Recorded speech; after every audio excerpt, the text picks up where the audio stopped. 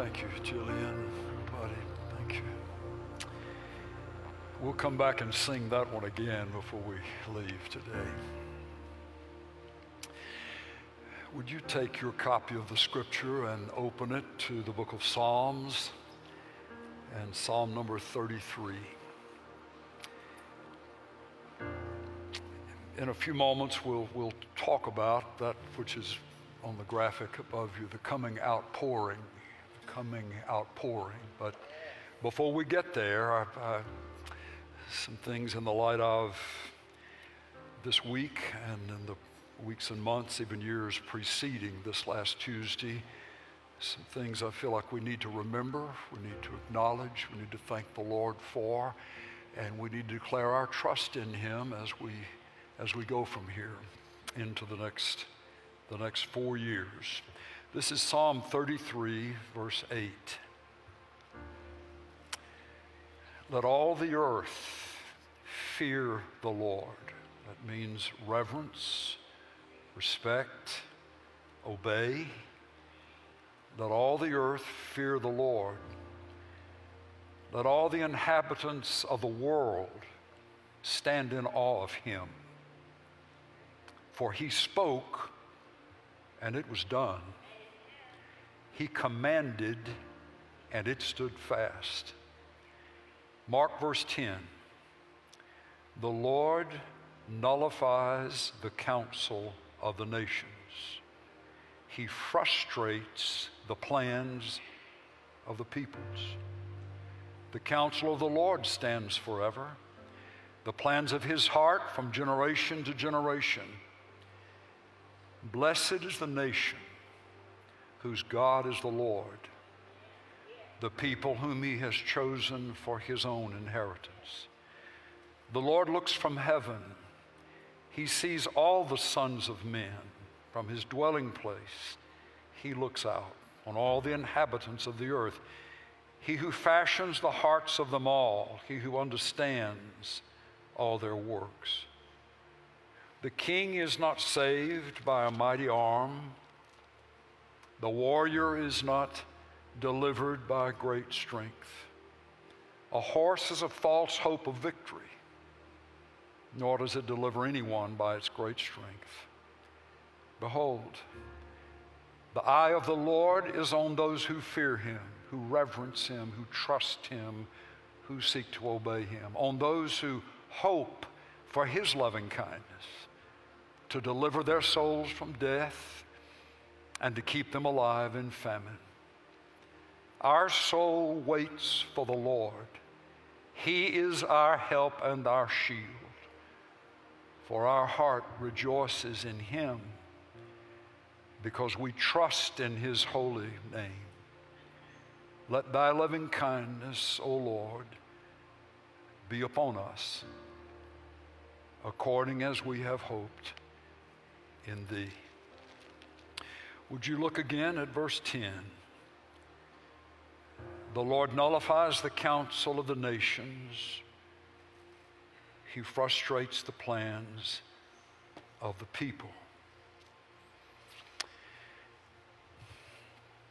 He frustrates the plans of the people. He frustrates the polls of the pollsters, Against all odds, there was the man named Donald Trump and the party with which he is represented that were given, in a sense, again and again and again, no chance of what happened on Tuesday. It continues to happen. For us to say that Donald Trump would represent what we've come to sense is more of the heart of the Lord for the nation, certainly for the unborn Americans. That He represents and that party represents more of the heart of the Lord than the other party and its platform, is not to say that a man is all of a sudden the savior of the nation, or that he is perfect in every way, that he can answer every question, solve every problem. But it is to say that the Lord has a way of picking out ones that will represent her heart, though the vessel is flawed and the wrapper can be difficult to take. But he still chooses men, he still chooses women to accomplish his will and his purpose. For that, the most underpolled or never polled, yet potentially the most powerful minority in the nation, the followers of Jesus, have found ourselves at a place of saying, Lord, we understand it's not a man that is our Savior. You are the one who will rescue this land. You are the one who will rescue our families and our cities, just as you have brought rescue to our hearts individually. Our trust is in you. But we are asking you, we are trusting you, and this has been the prayer of millions across this land over these last weeks and months and even years, particularly weeks and months. Lord, deliver us from the evil one. What you call evil, deliver us from that. And I think that a big portion of why there can be rejoicing, why there can be a sense of relief coming out of Tuesday and into this moment, is that there is a sense that legally, by the vote of the majority of Americans, there is, to a degree and in specific ways, a pushing back of the will of Satan against this nation, and the opportunity for that which is the heart of the Lord to be more freely expressed. 312 electoral votes to 226 electoral votes. Overnight, the last of what was considered the blue wall turned red. Arizona. All seven. Now again, you must understand the heart of the followers of Jesus. We are not by definition Republicans or Democrats or independents. We are by definition the followers of our King. What pleases him transcends every ethnicity, transcends every political party, transcends every geographic location, transcends all things economic. It's what you want, Jesus. Nobody else loved me enough to know what you were getting when you got me, and knowing that you took my sins. You took the things that broke your heart, that wounded you, my sins, and you nailed them to your body on that cross. And because you paid for my freedom with your death, you are my Lord, you are my King, you are the one that I honor above every other part. Now I pray that as you grow in your walk with the Lord, the tug at your emotions and the sense of pulling you into a way to think, which results in a way of voting and acting. When it is people, no matter who they are, what their last name is, when it is people more than your Savior, you will find yourself, as time goes on, being less and less and less obligated this way. Your heart shifts. Your heart shifts into, Lord, I want my life to please you. I want my choices to please you. I want the words that come out of my mouth to please you, Jesus, Jesus.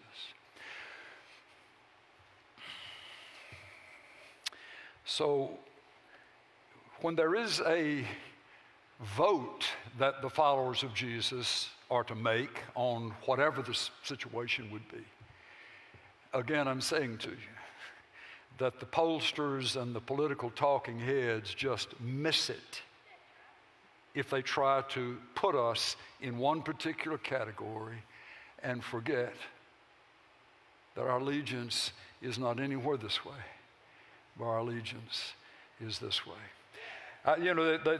Somewhere along the line, maybe one day, some of these really smart pollsters will think, maybe we better ask these ones that call themselves the followers of Jesus how they're praying. How they're praying.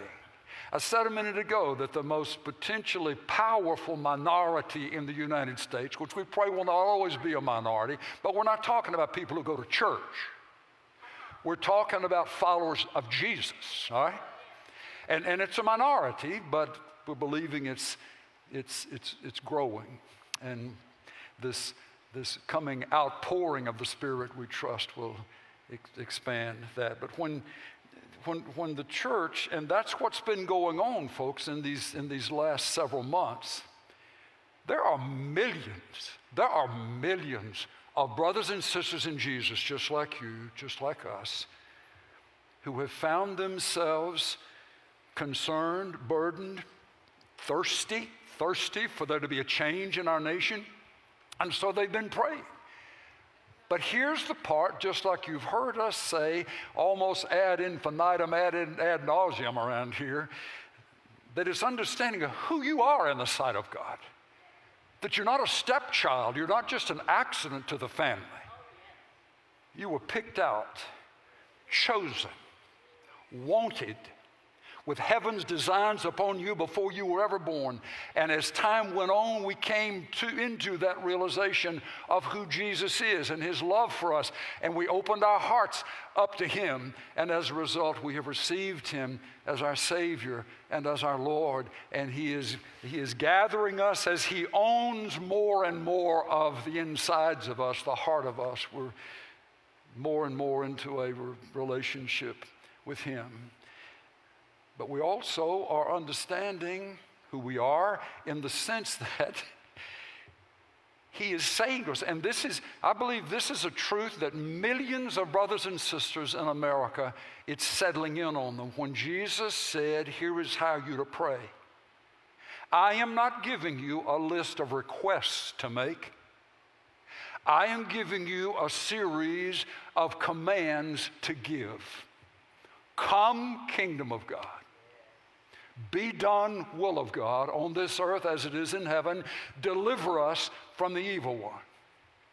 There has been a weak, diluted operation of what prayer is in the body of Christ that is being changed. It's being dramatically shifted. Wait a minute, we're not supposed to come into the presence of the Lord as if we've got to beg entrance. And Jesus has already been, he's our high priest. We're coming to him. And we're on this earth.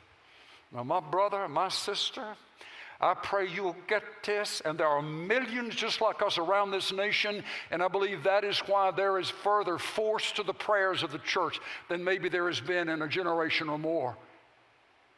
It is that he has said, this is what you're to say. Not ask for the kingdom of God to come. You call it forth. Come, kingdom of God.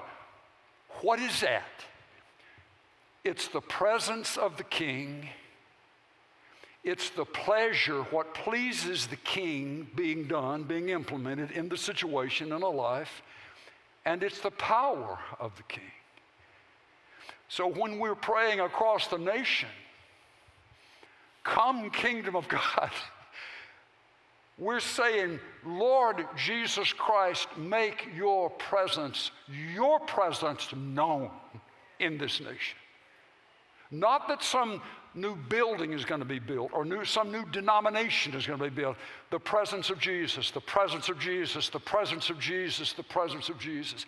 As the church across the nation, the followers of Jesus, millions, I believe, have been praying along those lines. It is going way farther than just last Tuesday.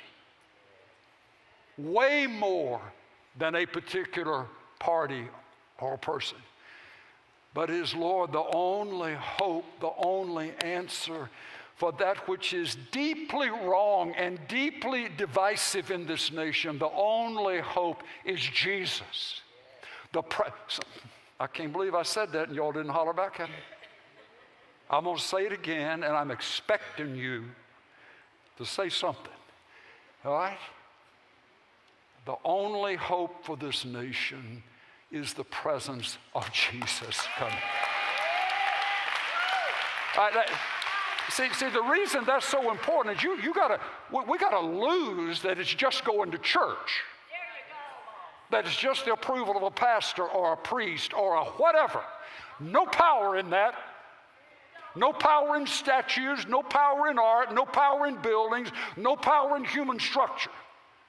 There is only power in the name, in the person of the Spirit of Jesus Christ. Now, where you found yourself not quite as attracted, not something, why aren't you going to church? If the church you've been going to has caused you to lose sight of Jesus, quit going there. Find another place to be. Get underneath an oak tree somewhere with your Bible open, sing Amazing Grace, and you'll feel His presence right there. I mean that. Now, you can understand why I've gotten chunked out of a number of churches for saying such things. There's no power in the building. There's no power in the instruction other than that which will direct to the person of Jesus. Now that's what's happening, folks. That's what's happening in this nation. Followers of Jesus by the hundreds of thousands, independent of the pressure from denominations or specific leaders, just because that's working in their hearts. The burden for the nation, but then connecting with other brothers and sisters with a like heart, but also realizing that it's got to be more than who's elected for the next 2 years or 4 years. On the soul of the nation, on the heart of rebels, on the heart of unbelievers, on the heart of the helpless and the hopeless, when they just get visited by the presence of Jesus, anything can happen in their lives. Anything can happen in their lives. When you get thirsty for a demonstration of the power of God, He will not disappoint you. And that's why there's hope coming out of this. I'm appreciative of who was elected because there seems to be, as I've said, more of a sense of a heart for God and what pleases Him than another party. But where there is this sense, it's gathering, it's stirring. 200,000 or 300,000 women, mainly women, just a few weeks ago in Washington, D.C., on the mall. They prayed, and we had some of our folks there. They prayed, worshiped, confessed from 9 in the morning, nonstop, until 7 in the evening. There were no food trucks, there were just water stations. And they praised, and they repented. And there were folks from various lifestyles, various backgrounds who had given themselves and been a part of things that they've come to realize now are just completely not the heart of God. And there is another way. There is freedom. And they were given testimony of the power of Jesus to set the captives free. There are prayer groups numbering the hundreds of thousands online. Many of you probably are part of those, and you're keeping up with how do we need to pray, and what are the things that are being rejoiced in, and what are comments that can help in our directing. There is a networking of things that are happening right now that I believe are the precursor for the coming outpouring.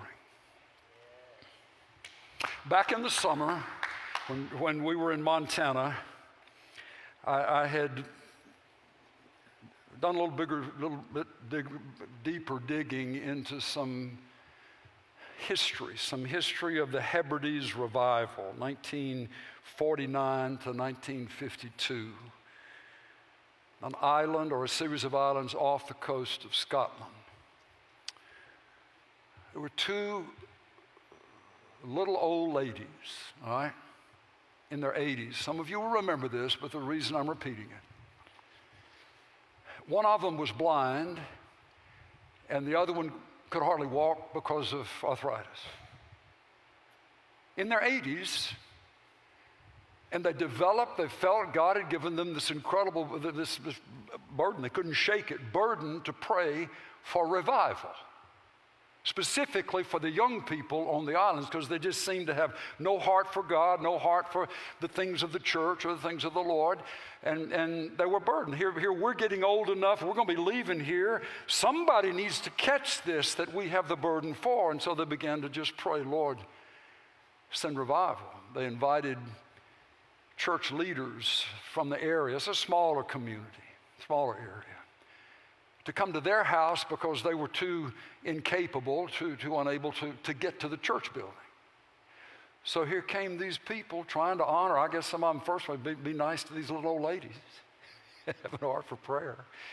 And they came and they met and they began to pray.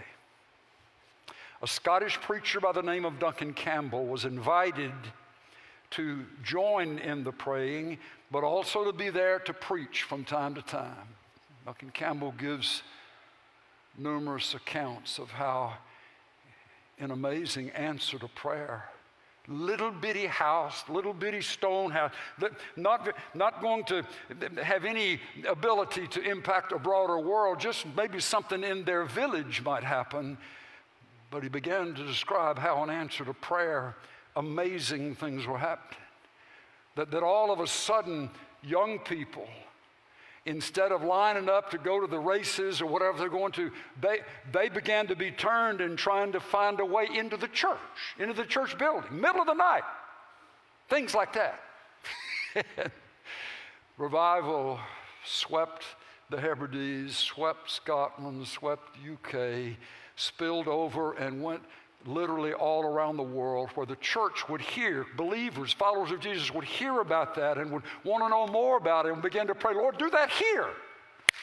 And he would do it with fresh revival, fresh power, fresh wind in places all around the world.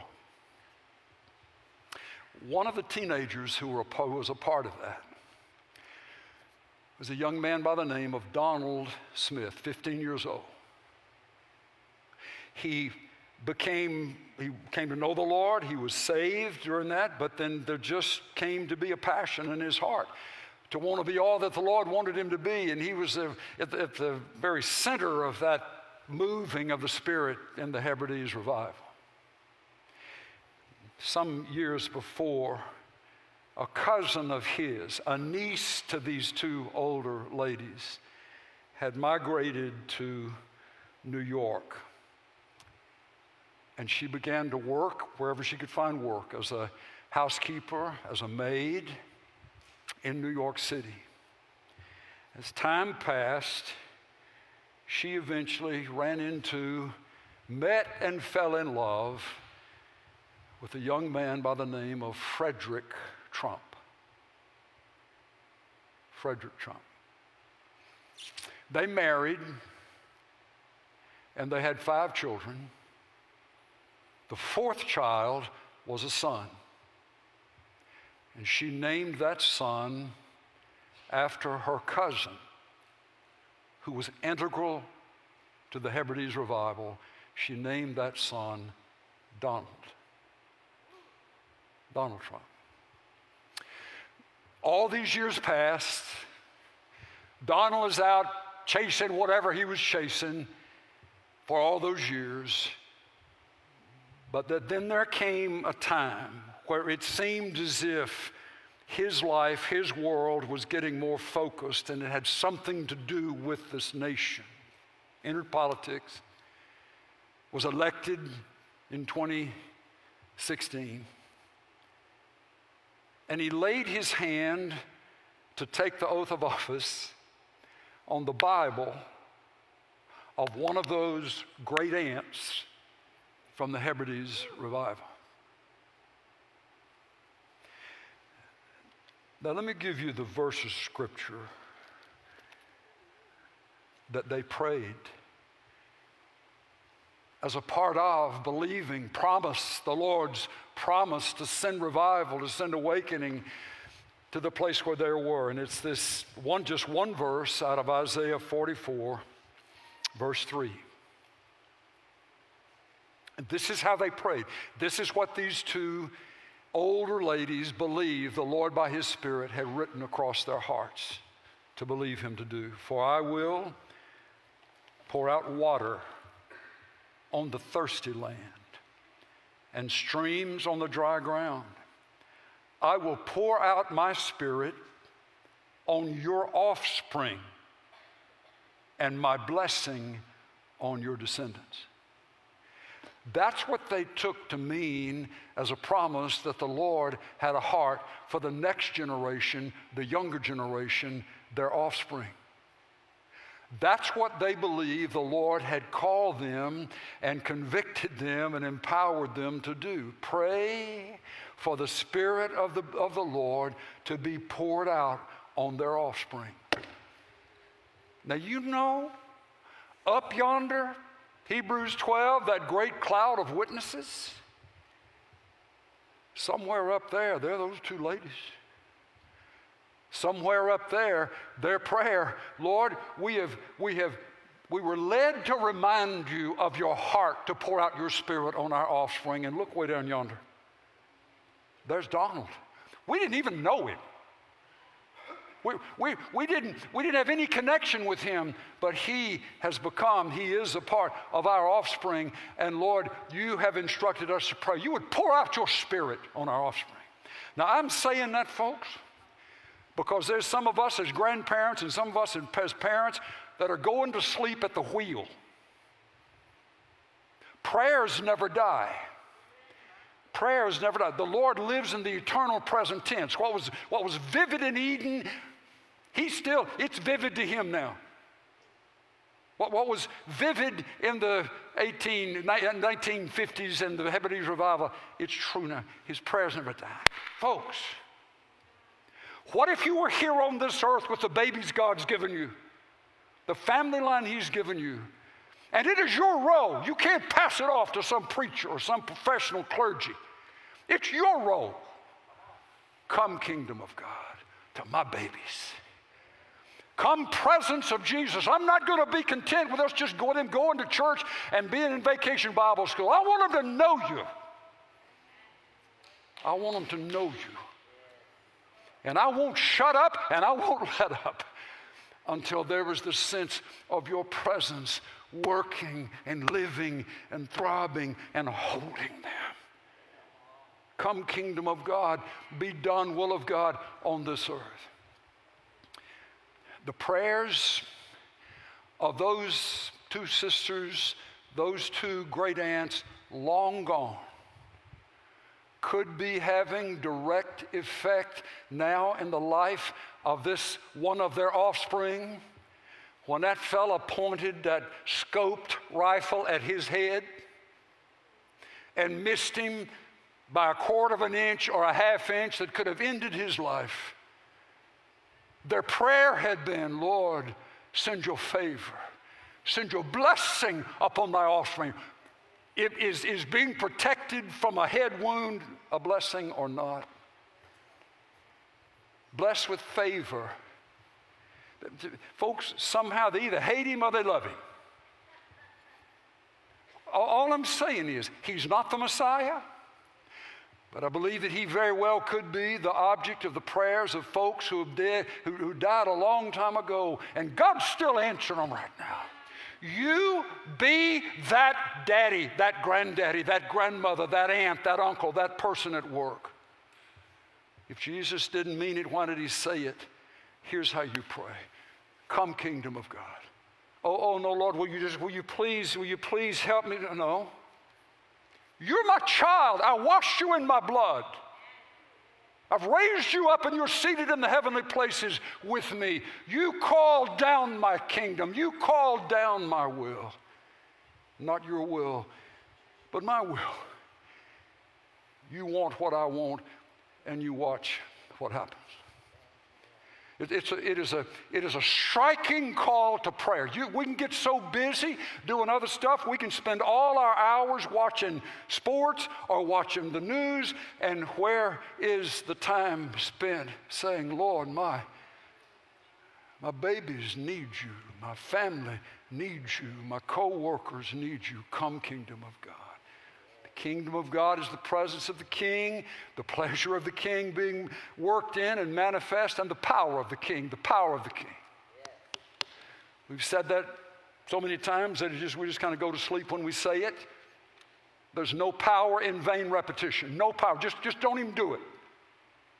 But when the Spirit of the Lord makes that real to you, He has given you that assignment as a joint heir with Him on this earth. He's up there. We're still down here. You speak it. The kingdom of God, I heard a preacher say just a few days ago, the kingdom of God is voice activated. The kingdom of God is voice activated.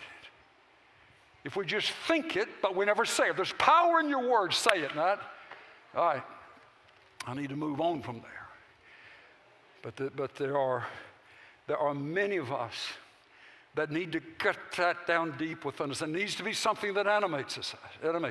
When we hear of a struggle, when we hear of something going on in the lives of someone that we love, someone kin to us, someone that we care about, instead of just blowing it off, why did we hear that? Why do we know that?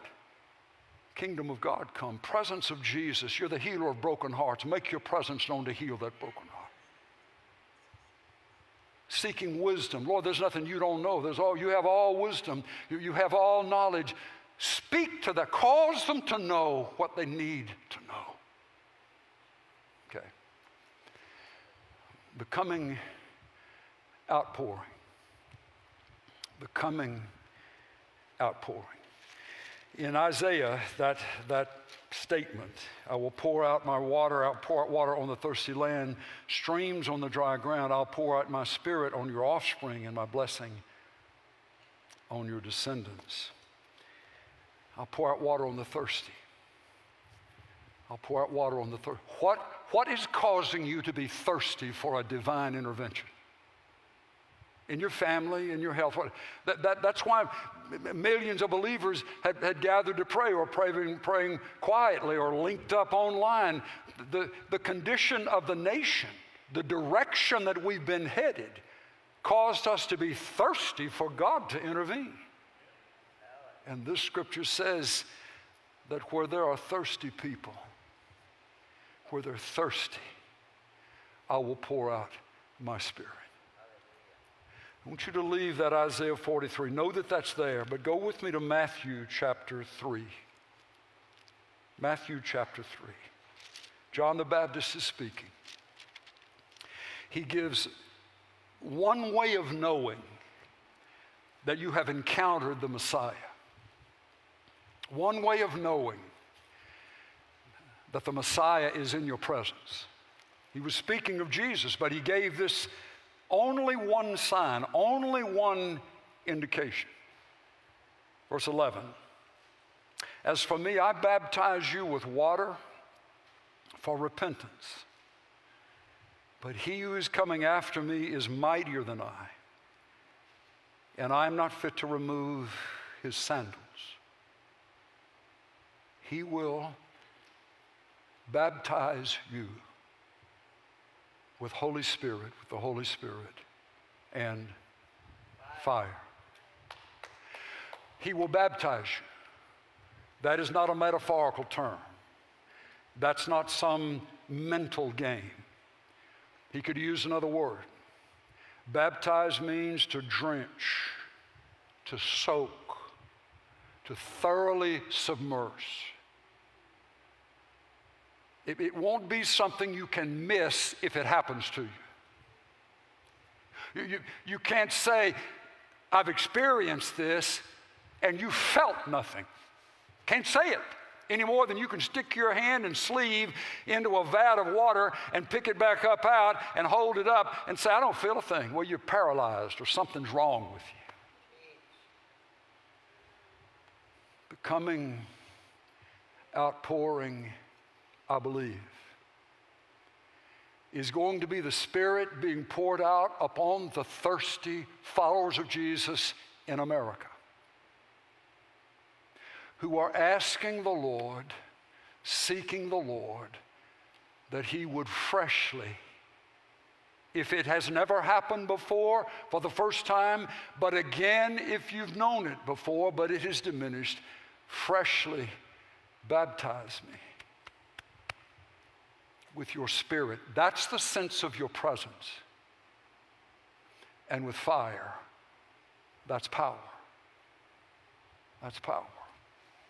You say, that's just got to be for the super spiritual or the ones that are too old to be involved in anything else. I'm saying to you, no.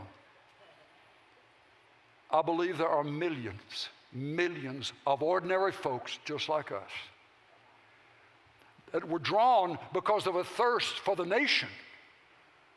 But once we realize that we're praying in the direction for an election, that for your will to be done there, we're realizing that if something doesn't happen in the soul of the nation, we won't necessarily be any better off 4 years from now than we would be right now.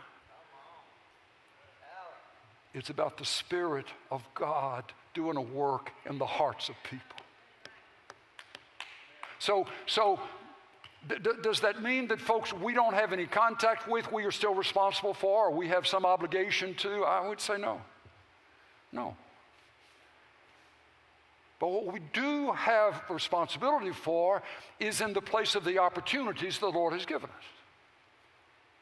You look out across your concentric circles of influence and relationship. You may know somebody in Washington, but I guarantee you know a bunch of people in San Antonio or Bexar County. And you can be burdened for them. You realize that marriages they may come apart. It looks, the direction is wrong. Children straying, running off, different things like that are humanly impossible to fix. But you begin to pray because of the thirst for them to be changed, for the difference to be made. You begin to pray, Lord, whatever it means, baptize me, drench me all over again with your presence and with fire. Folks, that's not supposed to be just some unique, somebody who's been to Bible college. John was saying that to everybody who would know of Jesus. Everybody. Here's how you'll know that you've met Him. He will drench you with His Spirit. That's His presence. That's the sense of His presence. So that there's a very real sense in which you feel like He talks to you, that He speaks to you, that you have a sense, that Paul would say, we have the mind of Christ. There are some things that used to just be all you, but now there can be a sense that there is a sense of direction. There is a sense of purpose. There is a sense of loving people when you didn't used to care about anybody. The sense of His presence. Baptize me, Lord, with the sense of your presence. I want to dare you. I want to challenge you. Don't be satisfied with just coming to church and not feeling anything. And say, I checked my box. That's all that God is. No, that's not all He is. He wants you to feel His presence. That's why the Spirit has been given. As we've said, if the Spirit had not been poured out on the day of Pentecost for the church to be filled with His presence and those things, all we would have continued to have is just copies of Scripture. That's all I'm to know of Him. All I'll ever know of Him is what I can read about Him. No, He said, I don't want you just to read about me. I want you to know me. I want you to feel me. I want you to have fellowship with me. You say, well, I'm real busy. You're too busy. I'm not all that spiritual. Well, get spiritual. If you want to know power, if you want to know it making a difference in the society around you, the culture around you, it will be because He, by His Spirit, has drenched you with the sense of His presence, and He's giving you power to accomplish that witness in His name. So, leave there and go to Acts chapter 1, and I know we're liable to, don't worry, we'll get out of here, I promise, before the Methodists get to Applebee's.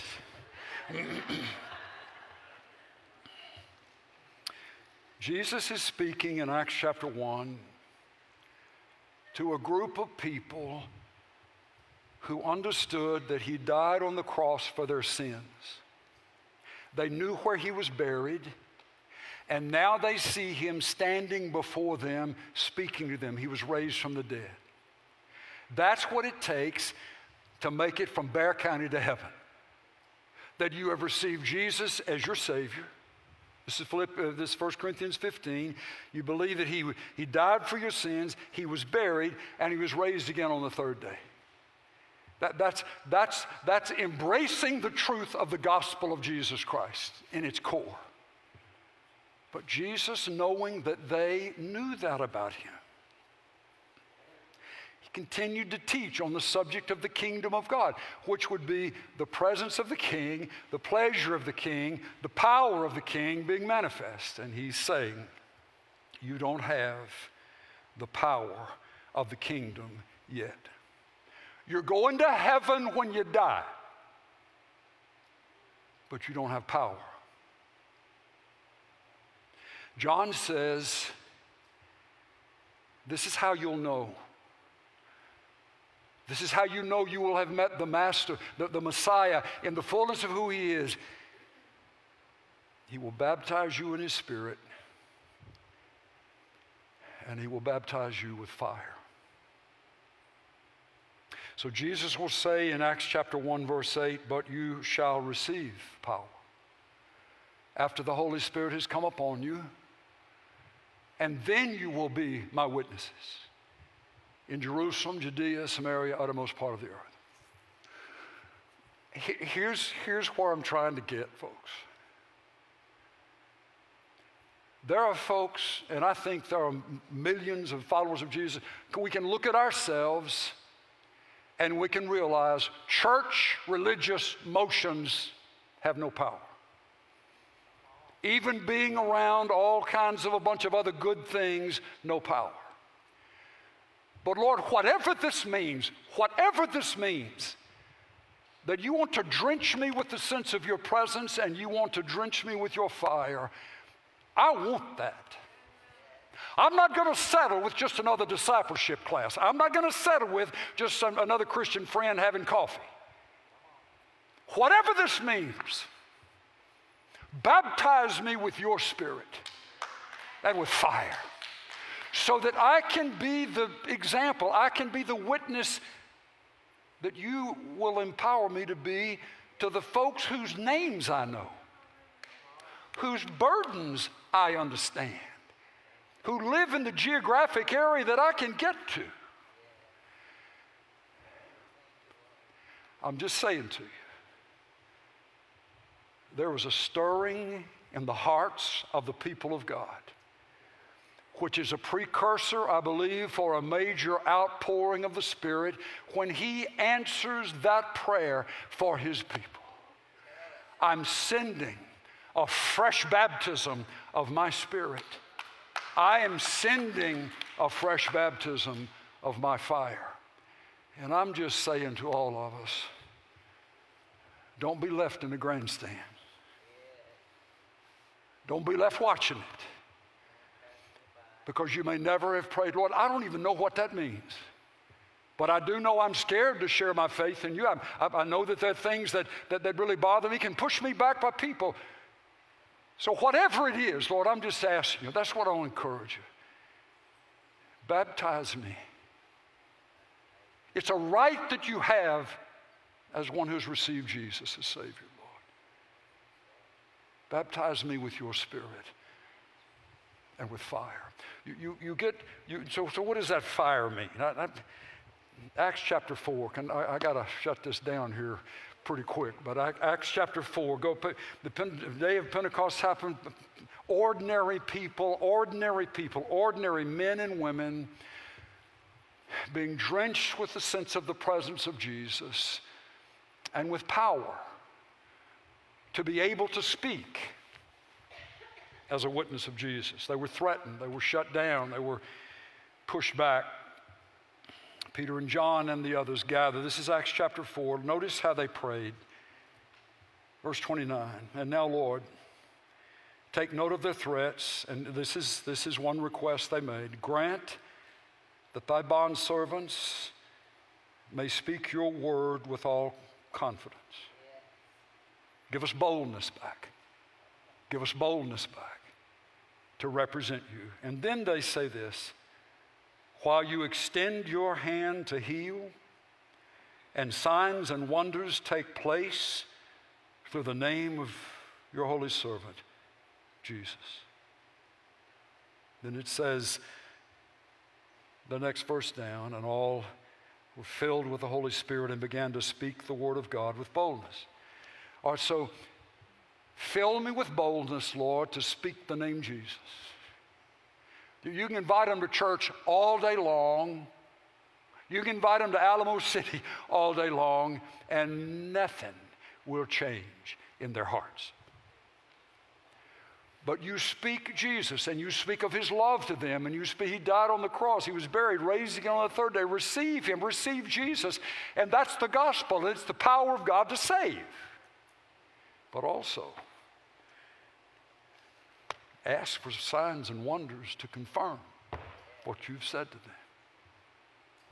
Now, you're looking at me kind of funny, and that's okay. But you know some folks that you could say Jesus all day, and they'd be nice to you. But if they're still losing their eyesight, or they still had a son that had left, or their marriage was in major crisis, or there was something going wrong in their business. But if, on the other hand, you just flat out prayed, Lord, bring John back. In the name of Jesus, I'm asking you, Lord, to do what you need to do to fix this business, fix this income, fix this situation. Sign and wonder, sign and wonder, sign and wonder, sign and wonder. All the way through the book of Acts. That's how things would explode in cities. There was a demon-possessed girl who was giving the ability to tell the future of folks, and she was a slave, and these men owned her. They were using her. Paul cast the demon out. In the name of Jesus, leave her alone. She got set free. Well, they got in all kinds of trouble for that because that was the men's way of making money. But again and again, it would be healing. It would be a sign and a wonder is something that God does that only God could do, that would prove to that one who's had a hard time believing that there must be something going on here. I want to encourage you. When you pray, Lord, fill me with your Spirit, fresh baptism of your Spirit, and you begin to try to live in that way and follow his promptings, you're going to be in some situations walking down the Walmart grocery section, cereal section, and you see somebody down there. Something in your heart just goes there. You go with that fire. You go with that fire. You walk up, and you won't be plastering with a 40-pound Bible, or you won't be doing all kinds of religious things, but it may just be that you're able to say to them, I noticed you. How you doing? You don't know them from Adam. They don't know you. But the Spirit of Jesus in you is working on their spirit, and somehow you would be given the ability to, I just want to encourage. Could I just pray for you? Could I just pray for you? You say, well, I don't know if I can get all my words right in praying. You just start and he'll fill in the blanks. I dare you. I dare you. Someone say, I'm brave, but too scared to open your mouth in prayer. Huh? Okay. Reel that in. I'm saying, I believe there is an outpouring coming, and it will be as ordinary people, just like you and me, are freshly baptized, filled with his Spirit, his presence, and power.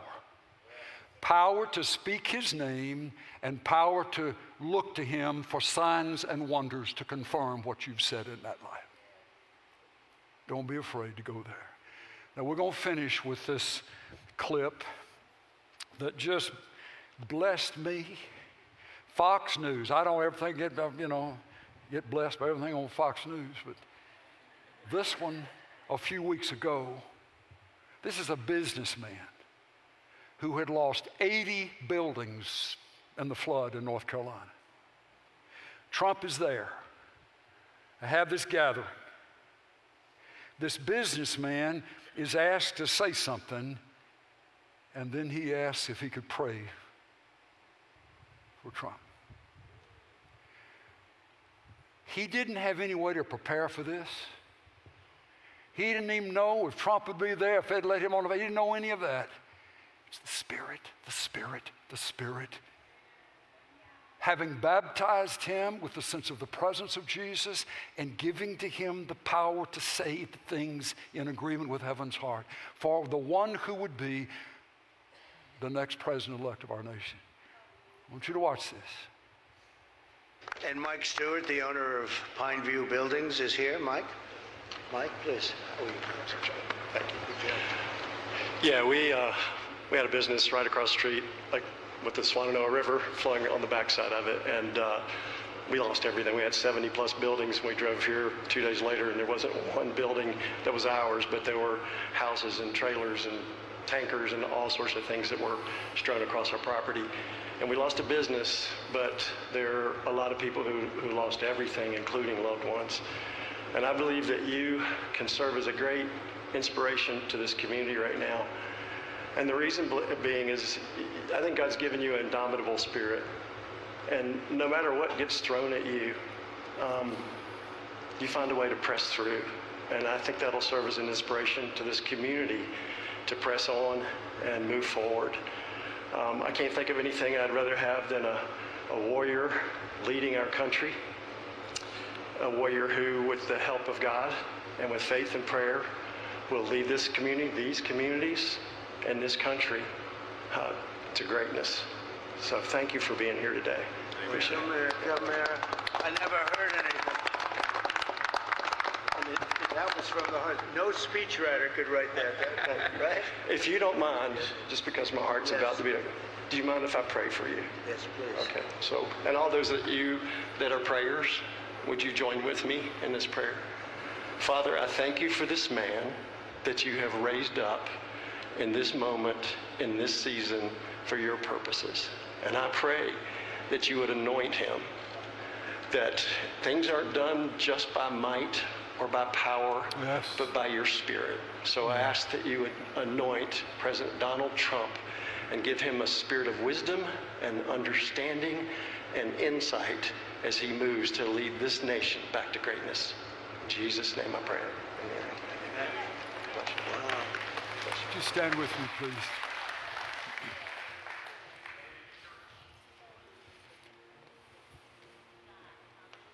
That could be you. That could be you. The Lord puts you in a position. He gives you an opportunity.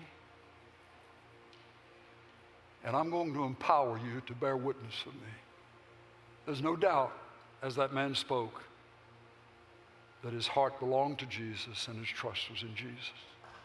He prayed in the name of Jesus. But then he wasn't reading a written out prayer. The Lord was giving to him, as he spoke, the things that the Lord wanted him to say. He may have thought some ahead of time if he had a chance. I believe the Lord is saying to many that are listening to me today, I'm going to call you higher. I'm calling you higher in my authority, in my power, as you go low in your submission, your honoring of me. I'll raise you up as I can trust you to do what I give you to do. It doesn't matter if it ever happens in a church building. Where you are, he is. And he has put you there, knowing the people you know, all of that. And in that setting, He wants to baptize you with His Spirit and with fire. Please let that in. Please let that in. Please let that in. Lord, thank you for this time. Thank you for what you're doing in our nation. Thank you for what you're doing in the hearts of followers of Jesus, your bride. May we be keenly aware of your instruction and warmly drawn to believe you for what you say we can have. In the name of Jesus, in the name of Jesus, we pray. Our prayer partners will be at these crosses on these sides. If we can pray with you, that's what we want to do. Please don't leave here thinking nobody cared. We can't know unless you let us know, and we want to respond to that, and we will.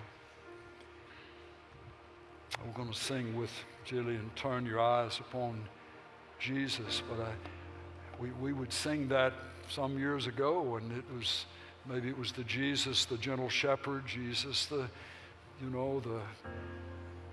on the cross, but that's not, he's not there anymore. He's the exalted King. He's the captain of the angel armies. He's the Lord of all creation. He's the Lord. So when we turn our eyes on Jesus, we're not turning our eyes on the weak Jesus. We're putting our eyes on the King Jesus. Amen. Amen.